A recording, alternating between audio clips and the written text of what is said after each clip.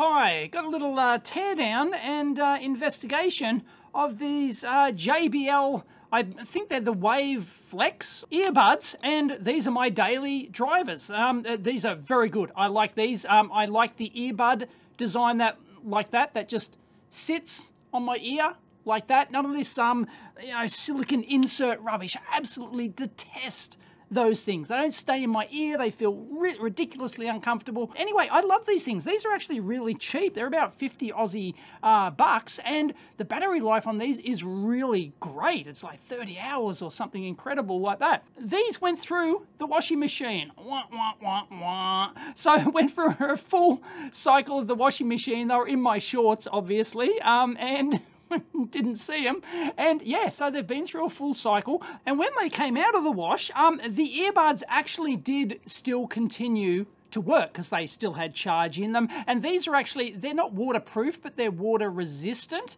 So I think an IP54 or something, I don't know, something like that. And the case is apparently water resistant too, but it's only IP2X or something.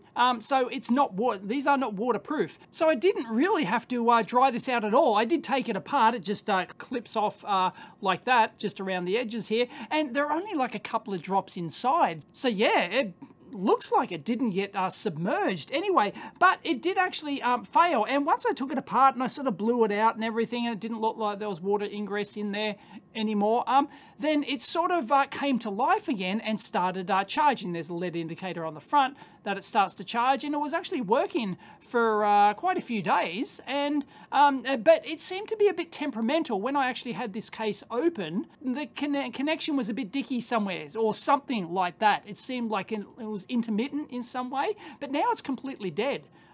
So it will not charge at all. So let me show you. Oh yeah, might as well show you the rest of the design here. There's a LED on top there, that's multicolor, which then goes into this light pipe, which then comes out here like this. And then they've got the magnets on the bottom here, which they actually physically hold in those so they don't fall out like that. So yeah, that's really cool. There's a magnet in there and also a magnet down in there. So that's pretty neat. And then they've got the little pogo contacts there, and they've got little pogo pins. Yeah, you can see it go down there. They're actually pogo pins. So cool bananas. So if we power up the clacker, and I'll make that LED dark, and yeah, we got one flash out of it, but that's it. And when I took it out of the wash and tried to charge it, it was showing a dim red LED, constantly dim red LED. It wasn't like, so yeah, I'm not sure what that meant. So let's just have a squiz inside here and see what's what. There's no obvious signs of corrosion or anything like that. I think it's been like a week now or something like that. So there's no obvious signs of anything under the chips. I don't think there's any moisture. Any moisture trapped under there? As that's just glistening, is it? I don't know. I haven't baked this thing, so maybe I could bake it and it might come good. But anyway, I just wanted to do a little teardown and have a little look-ski in here, and it looks pretty decent. Although that ribbon cable there doesn't exactly look like it's in straight, does it? So I don't know. Is it that simple? No, it can't be. Can't be, surely. Here we go. Come up from this side here. There we go. Flip that up.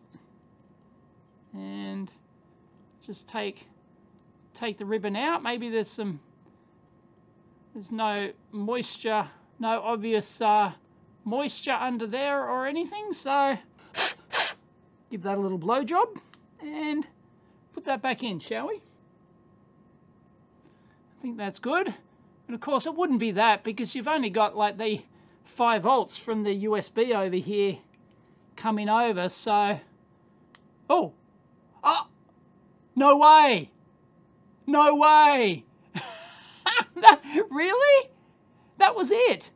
Oh, look, that one's on a tilt as well. Look. No. There you go. So much for any other issue there. That's great. Repaired.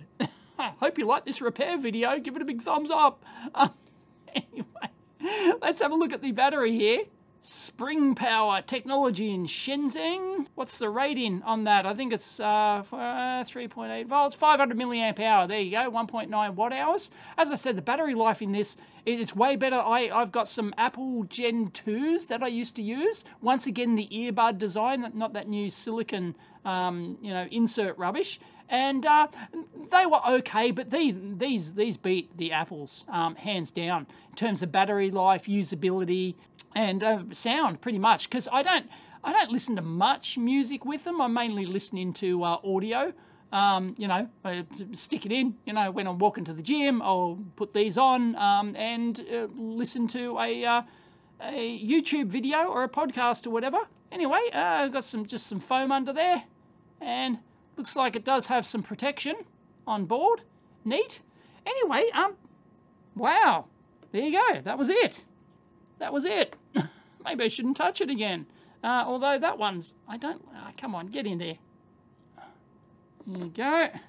And, well, that's fixed. That was too easy, wasn't it? Oh, goodness. Okay, let's see if this goes back together.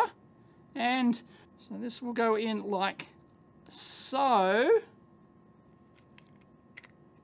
Yeah, still green flashing on the outside. Okay, so it looks like maybe when I originally took it apart, just a little bit of, maybe there's some moisture under the contacts and all I had to do was like take that out. Maybe I could have dislodged the ribbon cable in there just a teeny tiny bit, and that was causing the intermittent problems that I was seeing. So maybe that's it.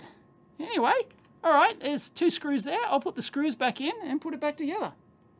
So there we go. Just screw those back in. So it looks like the only weak point in this design, really, if you can call it that, is the ribbon connector down there. Like they didn't blob it afterwards or something. That would have been nice, I guess. But anyway, as I said, 50 bucks Aussie retail. What's that, like 35 Yankee bucks or something? Freedom bucks? There you go. So that looks good. I'm gonna snap that back together. Bob's your uncle. Look at that. I think we're good to go. Oh, and these talk at you, by the way. Hang on, I'll see if I can get it to talk. Yeah, I'm not sure if you would have heard that or not. There is the JBL, I think it's the JBL Wave Flex. Because they do have like 3 or 4 different models or something ridiculous like that. So, yeah, Wave Flex. Yes, there you go. And yeah, I think it's absolutely fantastic, made in China. Absolutely fantastic value. If you're into the earbud designs, I know everyone's ear is different. For me, it's the earbuds only. Absolutely nothing else. The earbud designs are absolutely fantastic. And these are great. They sound great, and the functionalities are really good. You give the single tap for like a pause, somebody stops to talk to you, you can pause it and take your earbuds out. And they do actually have, although one of the annoying things about it is by default, you can change in the JBL app, by default they do have active noise pass, like active speech pass through. So it takes external sounds and re-amplifies them. So there's a microphone on the outside here somewhere. So yeah, that'd be the microphone, and it takes the external sounds and then passes it through. But I find it just sounds annoying. It's an annoying feature, so I just turned it off. I find that with these in my ears, I can still hear external noises anyway. I don't like that noise cancelling bullshit. That's not what I want these for. These also do have noise cancelling as well, I think.